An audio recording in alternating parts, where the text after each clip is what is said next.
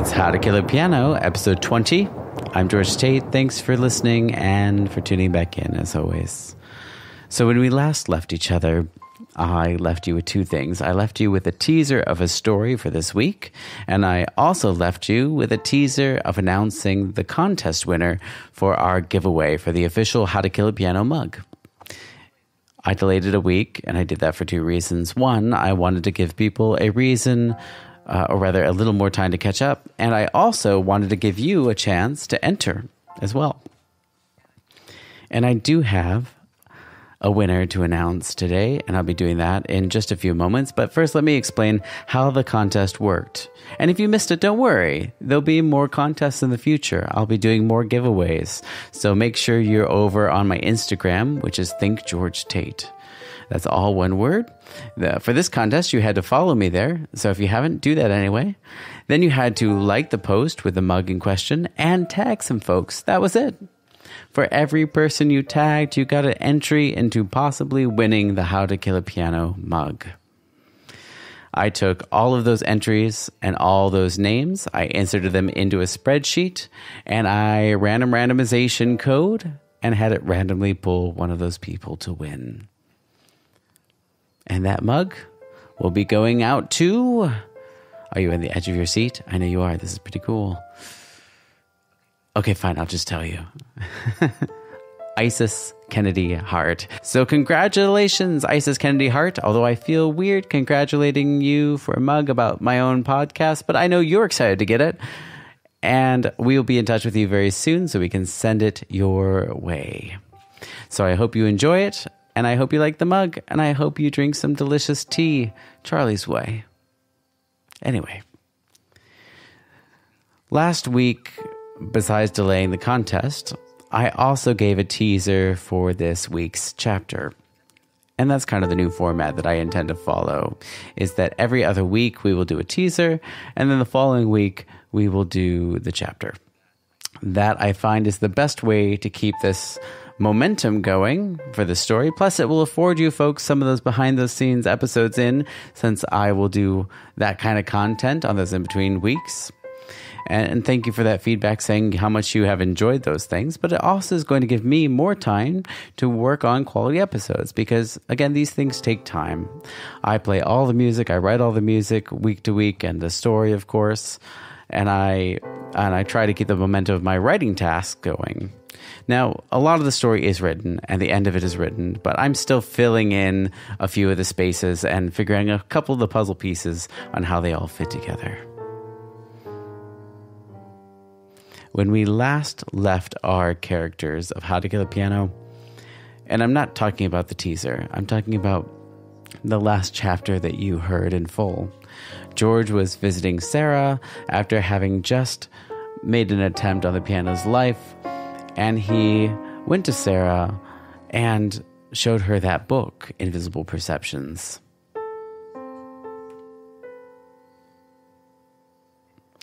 And he got to learn about her past and Charlie's past and how some of those pieces have fit together in the past.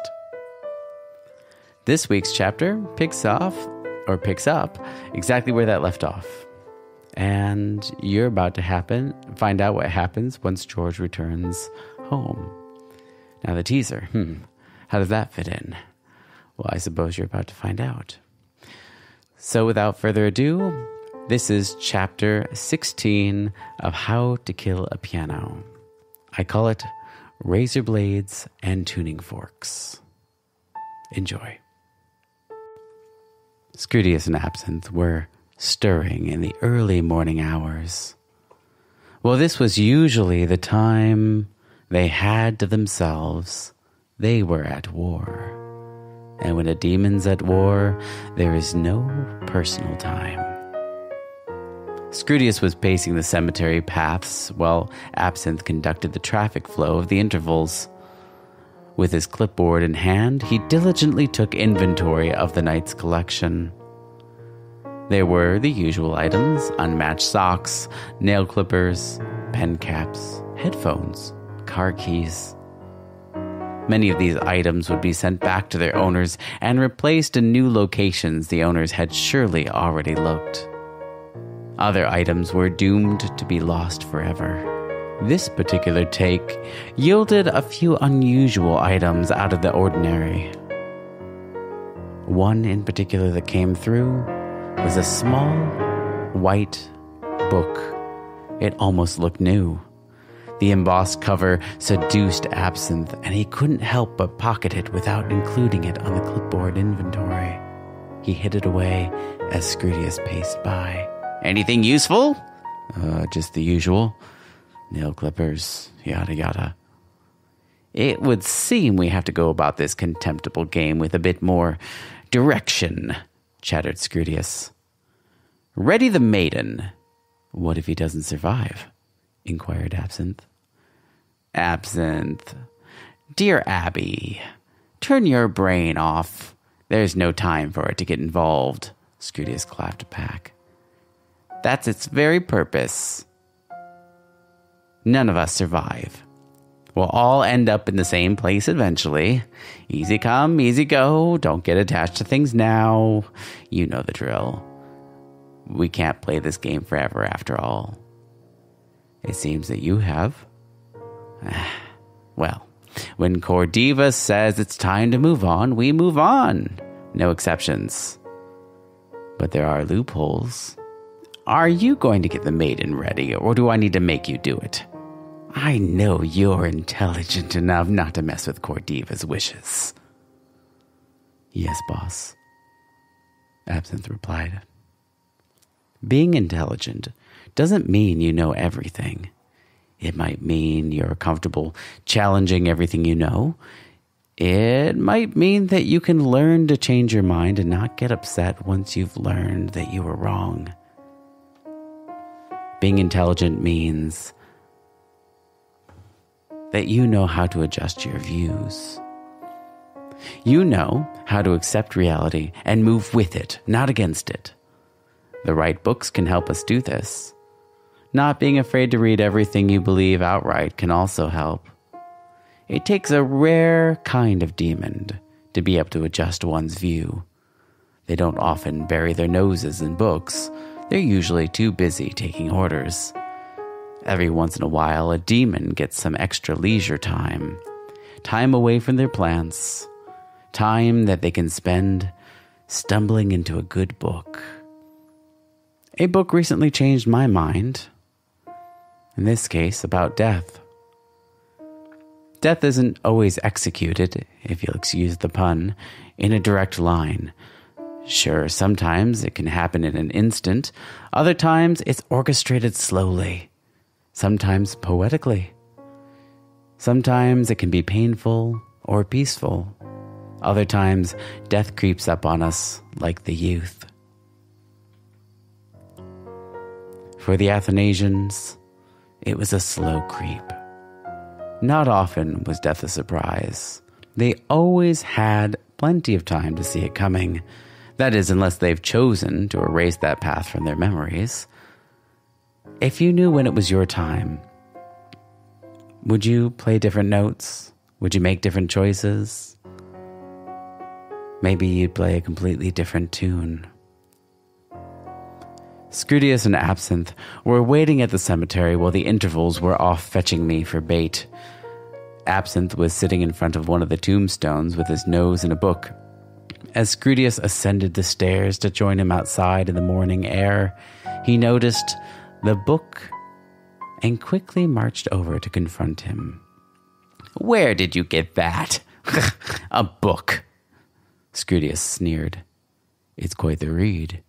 You should really give it a whirl, Uncle. Give it a whirl? Give it a whirl, he says. Those blasted things, if I wanted to waste away my brain on one of those paper-cutted nightmares, don't you think I would have done so an eternity ago? I enjoyed it. I can feel my brain getting bigger with every page. Absinth chuckled to himself, as if he made a joke. Scooritus snatched the book from his hands. Give me that! Scooritus snapped the book closed and examined the cover. What is this? Invisible Presumptions. It doesn't even have a good title. Scooritus rolled his eyes after misreading the cover and tossed the book to the cemetery floor, never once opening it. Invisible persuasions, Absinthe corrected sheepishly, leaving the book where it landed. Whatever. Books are dangerous, Abby. Why would you let a little thing like intelligence get in the way of your success? Well, Absinthe stammered. An interval peeked its head around a nearby gravestone. Absinthe tried to shoo him back into hiding, hoping Scooritus wouldn't see. I thought this book might help us trap. I've certainly never let it worry me, Scooritus chirped, cutting him off, completely ignoring the words coming out of Absinthe's mouth as he turned away, absorbed in his own thoughts. Realizing that he may have made a grave mistake, Absinthe stood up and kicked the book behind the headstone, as if it had no importance. The interval waited silently, and upon the book's arrival, it grabbed it and scurried away. What do you suggest next, boss? Absinthe was hoping to engage Scooritus in conversation so that he wouldn't catch the interval in action as it faded away behind the other headstones, disappearing with all evidence of the book in hand. Ugh, you're so daft sometimes. The plan is already in motion, Abby. Well, you had your nose stuck in your little book. I was out ordering the intervals to go fetch the boy. We might not be able to touch our dear patient, Charlie, but there's no magic protecting the kid. Anything appearing to protect him was simple smoke and mirrors. Smoke and mirrors? Yes. Charlie's little amateur theatrics. His little divertisements. They're all clever conjuring illusions, cleverly scaring us away from even attempting it this way. Those wall monsters in the kid's room are mere drawings, and the stuffed koala guards are nothing more than children's toys. Children's toys? Yes, children. Toys. Am I speaking in tongues, Mr. Absinthe, or are you having a heat stroke? Your suit looks a bit faded around the collar.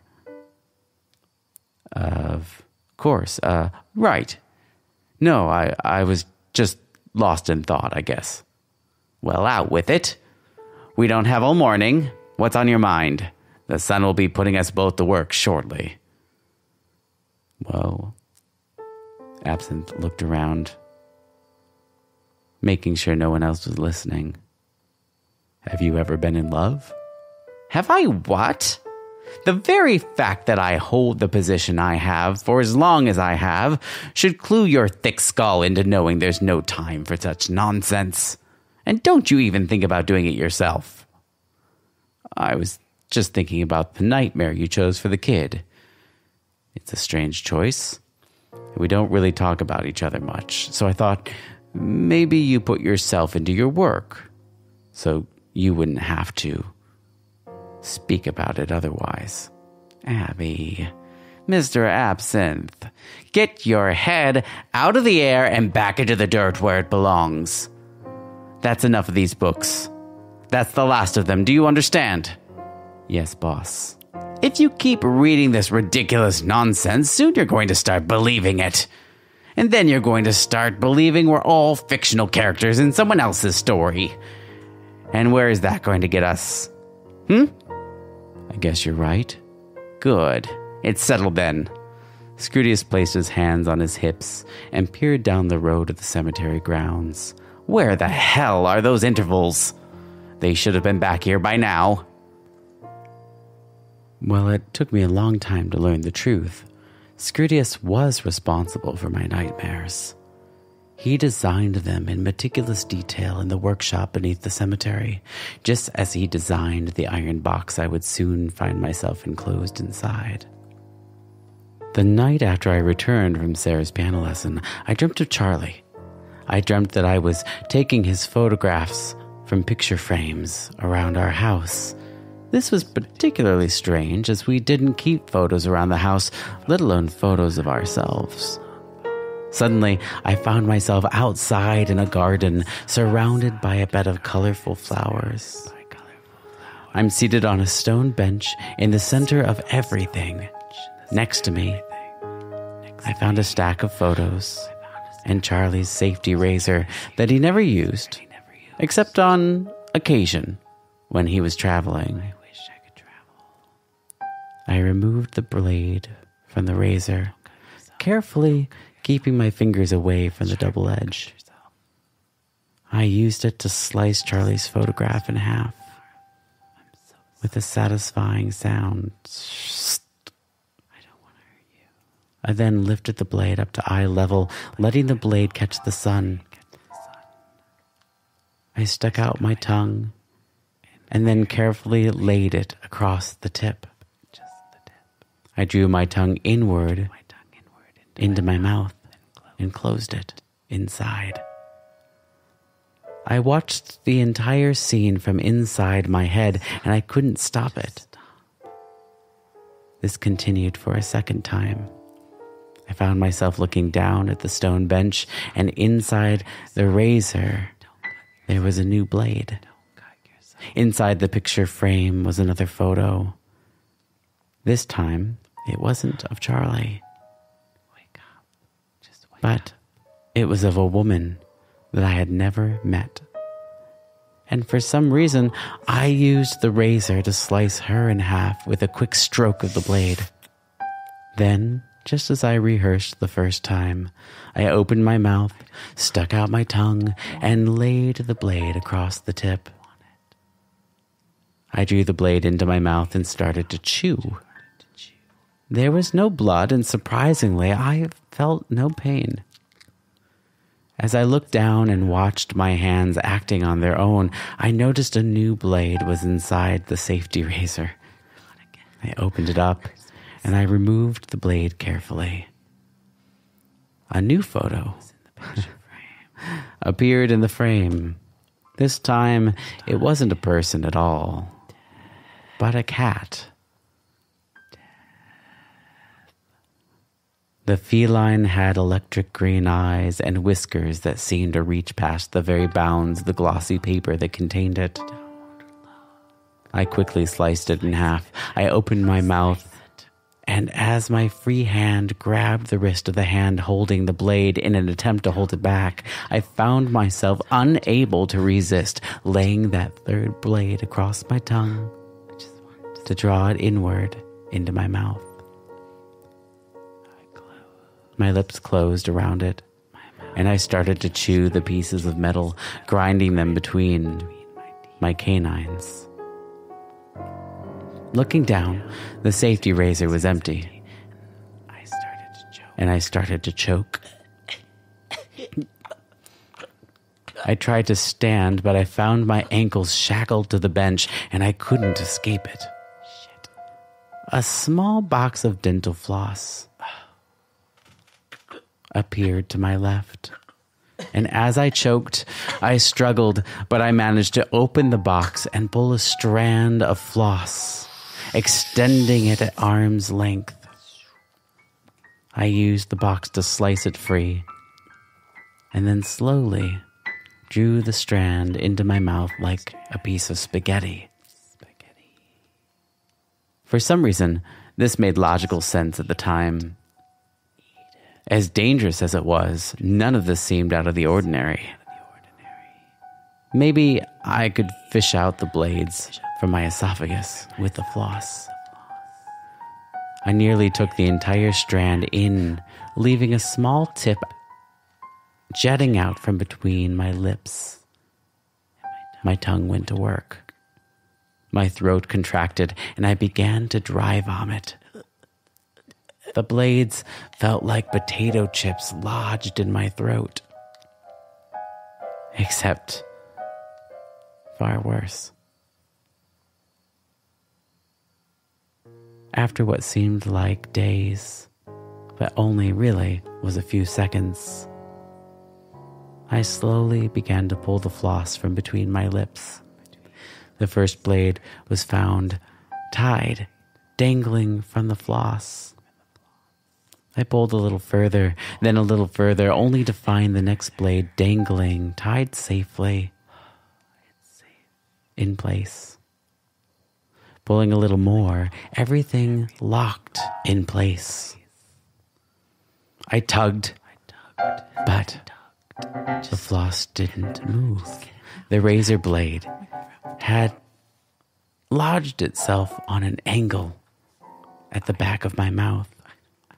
I found myself having to tug with considerable force before I could dislodge the last blade. The once white floss emerged completely covered in red, and yet when I examined my mouth and tongue, I seemed unscathed. I meticulously stacked the blades and wrapped the floss around them, binding them together into a small stack. I dropped them into an envelope, stuck out my tongue, and licked the glue to seal it shut. As the rough surface of my tongue met the tacky surface of the glued paper, I felt a sting cut through me as the paper sliced into the muscle of my tongue in an odd bit of devilish irony. This was when I began to realize I was asleep and trapped in my own head. I watched myself address the envelope. It happened 3 times. First, I saw myself write something I couldn't read. Then, I watched myself address it to the seer. Then, finally, I saw myself addressing it to Death. But Death had a name, and she called herself Cordiva. When they arrived, I was still asleep. I awoke as I heard 3 chords radiate up through the floorboards into my bedroom. It was morning, but the sun was barely peeking its fiery head over the horizon. I was woken by the sound of the Hazelton. But it wasn't Charlie playing. My eyes shot open, and I found myself struggling against something through the darkness. The intervals had me by the arms, dragging me from my bed as the wall monsters watch motionless.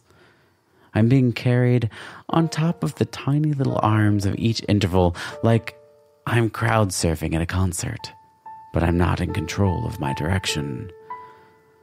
I feel a cloth bag pulled down quickly over my face. It feels scratchy against my nose, and I'm finding it hard to breathe because I'm panicking.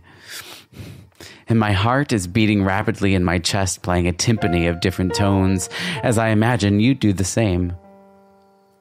I feel the hands below me pushing me, pulling me, and I feel the cool of the outside air hit the bare skin of my exposed arms as I find myself outside being carried down our driveway.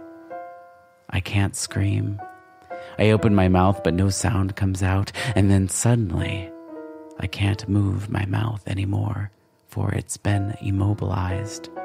Not by a gag, but by some invisible force that has failed to immobilize the rest of me. The intervals struggle to get me inside the back of Scooritus and Absinth's van as I'm kicking with all my strength.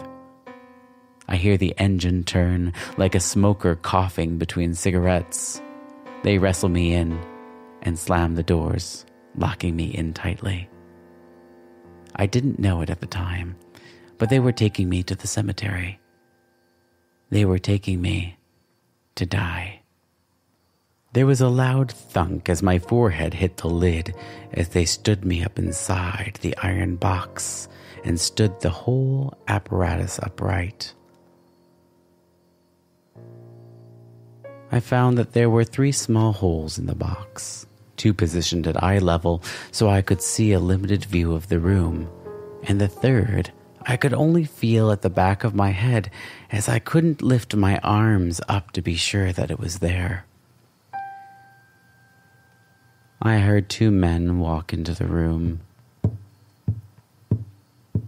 I was sure it was those salesmen who delivered that piano to us. But all I could hear were their voices when they spoke. "Should we tell him, or let it be a surprise?" chuckled Scooritus. "Surprise," Absinth grinned. I first heard what sounded like a piece of metal clank on the outside of the box. And as they touched the end of the singing bar to the casing of the metal, the sound amplified and filled the inside of the Iron Maiden, sending a pinching sting through my head. I tried to scream, but as before, no sound came from my mouth. Then they performed the ritual again. They hit the bar against the box with a loud clack and then touched the end of that bar through the small hole at the back of my scalp. The sound pounded through my ears, and for a moment the whole room went dark for me. And then I heard the footsteps of the two men quietly fade away. A spotlight hit my face, and I felt like I was being held captive on some sadistic version of The Price is Right, but I didn't want to come on down.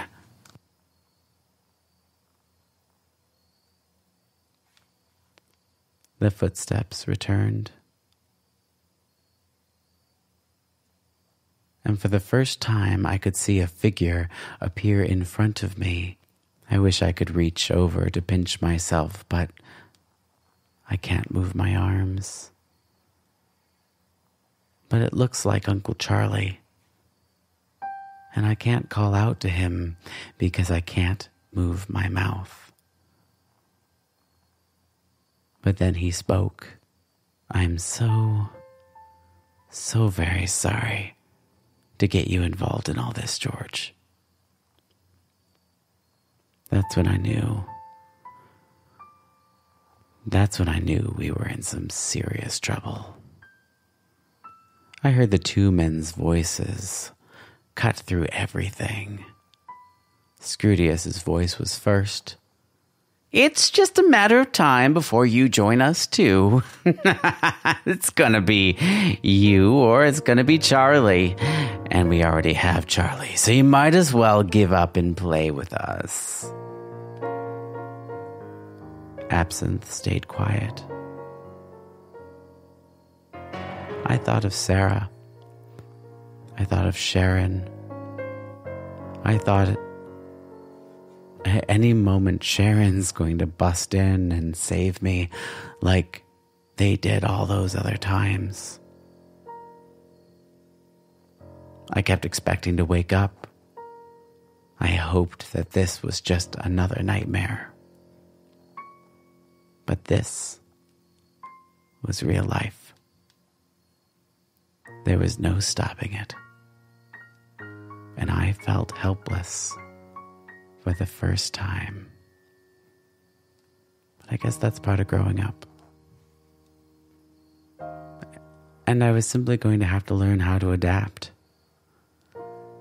But the trouble is, how do you adapt to your own demise? No matter how slow it might be.